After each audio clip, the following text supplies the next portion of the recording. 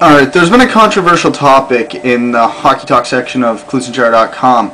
If you read the thread about Boogaard being suspended for 5 games, a lot of people got into the conversation about a goon's role in the NHL like that of Derek Boogaard. I personally have said many times I am against those type of players completely. The Derek Boogaards, George Paroses, and George Larocques of the league should not be in the NHL. Now, I think a lot of people are getting why I think they shouldn't be there a little misconstrued. Now, fights should be in the NHL. The superstars need their protection, and those big hits and the momentum swings need to be there. But here's the thing. Why do we need these idiots who are like 6'5", can barely stand on skates, and only go out there for 2 minutes a game to punch someone in the face several times? I just don't get it. Like, the type of player that I think we need in the NHL is the Cal Clutterbucks, the Daniel Carcillos, those type of players. They will stick up for their teammates when needed. They will throw a big hit to swing the momentum. They will fight, they will protect, they will do everything that these stupid enforcers will do, but they will chip in 10 to 20 goals a year and actually play more than 10 minutes a game. Now, I don't mean, when I mean these types of players, I don't mean the Sean Averys. I don't want some idiot to go around, cheap shot everyone, you know, stick to the back, cross check to the head, just to piss them off. I don't like that. I want to see energy, I want to see hits, and I want to see fights. Now, there's plenty of guys who can do this without being a friggin' idiot who only plays 2 minutes a game.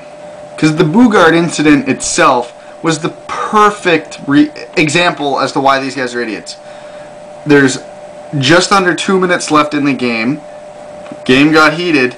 Jacques Lemaire got upset. Derek Boogaard go out on the ice and hurt someone. And I know Brandon Prust can get under the skin of most players, but that elbow was just bad. Like, because the NHL should have took all circumstances into consideration for that one. The time, the elbow, the reputation, because I don't think 5 games was just. I would have said more towards the 10 to 15. Because had Prust got seriously hurt, this would be a lot bigger of a topic than it actually is. Like I said, the goons, I don't like them in the league. I like the agitators, the energy guys, the clutterbucks of the league. But that's just me. I want to hear what you guys think. Comments below, or we've already got a good conversation going about it, CloutsnChara.com, the Boogaard thread.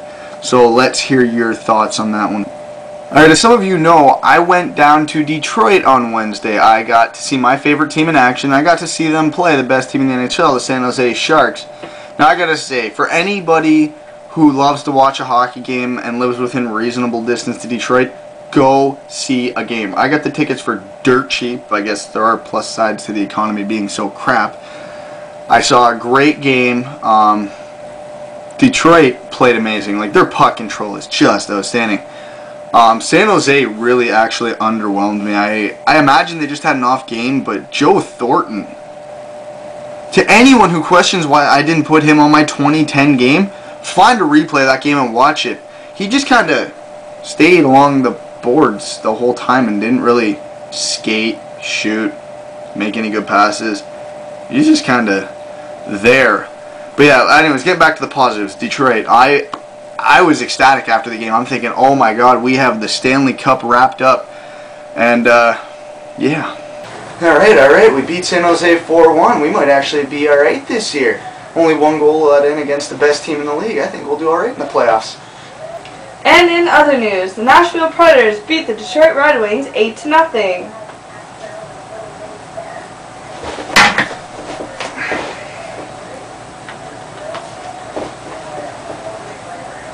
Hello, Chicago? Hey, you guys still got Nikolai Happy going up for grabs? Okay, so I think it's safe to say we might need a goaltender. But again, this whole same situation went through last year with Hasek and Osgood. I wasn't sold on them. I said the best thing that could happen to Detroit is if Hasek gets shelled early in the playoffs because he was terrible, and then they'd ride Osgood, which happened, and they won. I'm not sold on either goalie this year, so hopefully for Detroit's sake they go out and get a good goalie at the trade deadline. I know Chicago's got the kind of carousel in net over there. Maybe Thomas Vokoun, Craig Anderson from Florida. Just throwing it out there. I know there's a few goalies up for grabs. Hopefully Detroit can get one of them. Alright, heroes and zeros of the week. My first hero, Martin Brodeur of the New Jersey Devils. Now, as many of you know, he was off injured for an extended period of time, and everyone was worried. When he comes back, Clemenson's been hot. Do they keep playing Clemenson, or do they put Marty back in net? Well, obviously you put Marty Brodeur back in net. Come on. Who cares that Clemenson's been hot? Brodeur is the greatest goalie of all time, arguably. And what does he do? Gets 2 shutouts. So that speaks for itself. It's hard enough for a goalie to play cold after missing a week, let alone a few months, and then to come back and get 2 shutouts. That's speaking something. He got his 100th career shutout. Could break Sawcheck's record by the end of the year. And I hope to see that happen because it's always fun watching records in the making.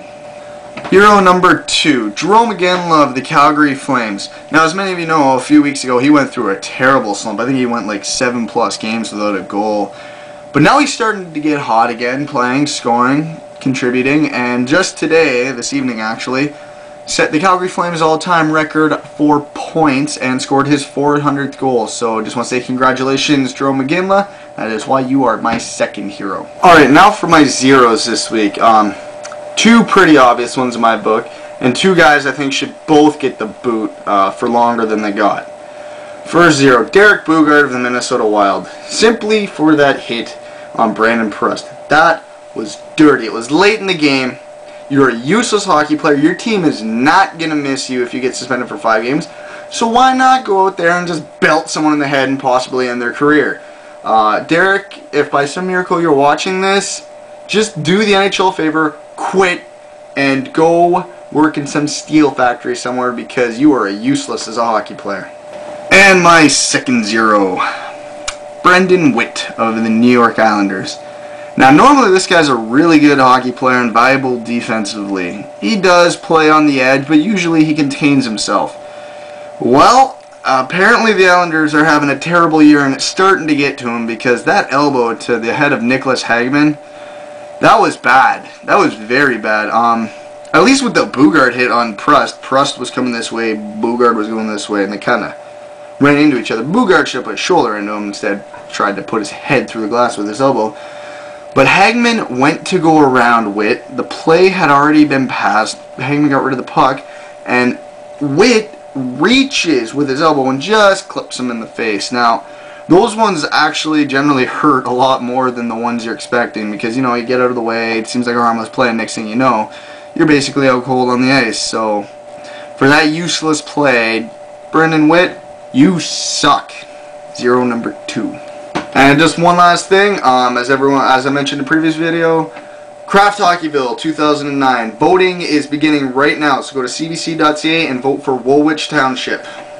See you guys next time.